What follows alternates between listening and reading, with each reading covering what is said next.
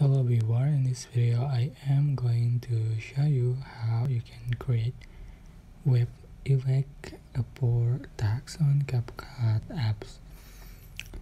For instance, select new project and stock videos and select black screen, add the text, just click text, tap on add text and just write your text that you like. For example,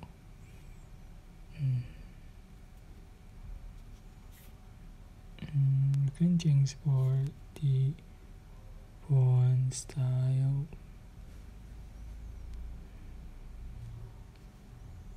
font size and font color, and upload on. Go to export.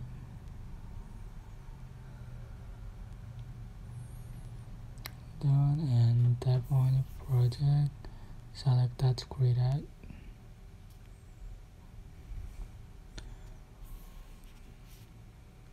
click effect, select video effect, select distortion. You can find web effect, but this is pro effect. You have to join pro page to be able to use this effect.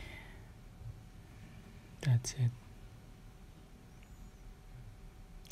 Tap on it again to change for the option, speed, size,